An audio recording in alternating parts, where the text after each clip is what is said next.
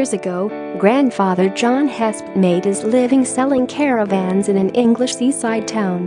The 65-year-old family man, who lives with his wife Mandy and their black lab in Bridlington, East Yorkshire, played poker once a month at a local casino and never bet more than £10, $13. Now he is worth a small fortune, having shocked the world of cards by winning £2 million, $2,600,000 at an international tournament in Las Vegas last year.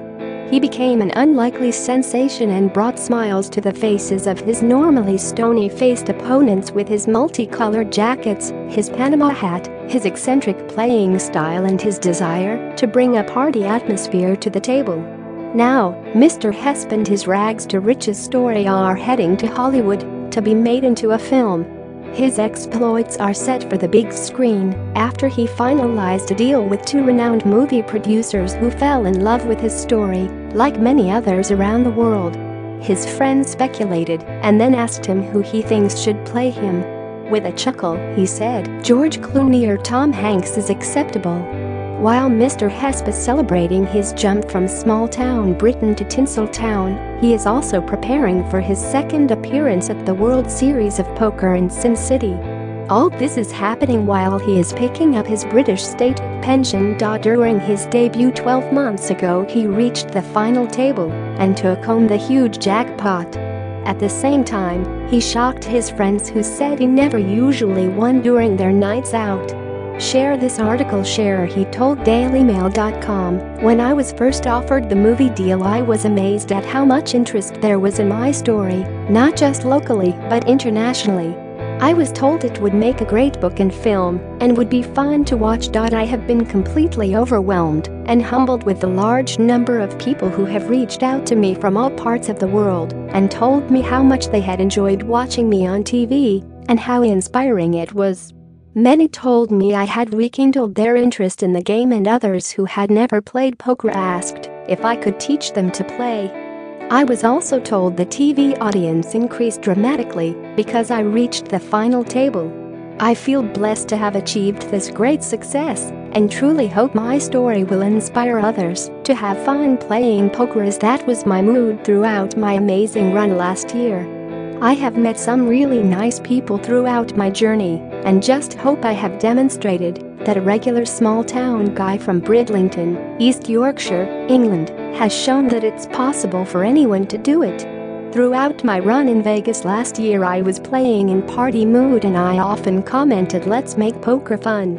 Mr. Hesp headed to Sin City for the World Series of Poker last year as a complete amateur but wanted to tick the tournament off his bucket list. He had virtually no experience before he touched down, and his friends said he rarely won when they placed small bets during their games at Napoleon's Casino in Hull. But it didn't take long for him to rake in some serious prize money while taking on some of the top players in the world. Mr. Hesp touched down and hit the strip, not knowing that his life would drastically change in just 2 weeks. He paid £7,000, $9,300 to enter and played back-to-back games for 12 hours a day, surviving on bananas and very little sleep. As time went on and the number of players in the tournament began to dwindle, he knew something crazy was happening. Soon he was down to the last 500, then 300, then 200. He missed his return flight, and before he knew it, he was done to the final table. He was living the dream, something he never expected, thousands away from his beloved caravan sales business. His name was even trending on Twitter in the US. Mr. Hesp came fourth out of 7,221 and won $2 million, £2 million. "It's tax-free," he said last year. "The Americans have to pay 30% tax on theirs." Soon his phone started ringing off the hook. The world's media had picked up his remarkable story. But all Mr. Hesp wanted to do was fly back to the UK, get home, sleep in his own bed and tuck into a plate of fish and chips at his son-in-law's restaurant. Champagne was also off the table as he wanted to stick to his favorite tipple, Bacardi and Coke.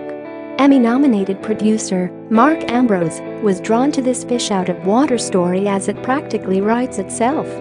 He told Daily Mail. "Calm Mr. Hesp is such an engaging, charismatic and funny guy.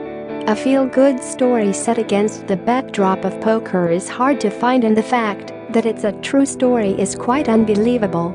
Most poker movies are about the dark and seedy side to the game, but this story flips that right on its head.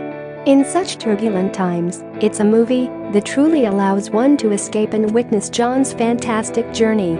But saying the movie is about poker is like saying the Full Monty is about stripping. This is really a story about living life to its fullest, but realizing the grass isn't always greener." Ambrose has teamed up with fellow L.A.-based producer Niall Parrott. He is a co-producer of an adaptation of Damian Lewis's best-selling book, The Ministry of Ungentlemanly Warfare, with Paramount Pictures' renowned producer Jerry Bruckheimer and the Oscar-nominated writers of The Fighter. Parrott is also producing a film about Sergeant William B., a hero U.S. Marine who was captured in one of the most iconic pictures from the War on Terror, where he was almost shot and killed by a Taliban sniper. With his background in private equity and angel investing, Parrott fully expects online poker and gambling companies to jump at the opportunity to get product placement in the movie. The movie is going to be filmed in Vegas, as well as Mr. Hesp's hometown of Bridlington. He hopes one day the World Poker Authorities will host a tournament in the area off the back of his success.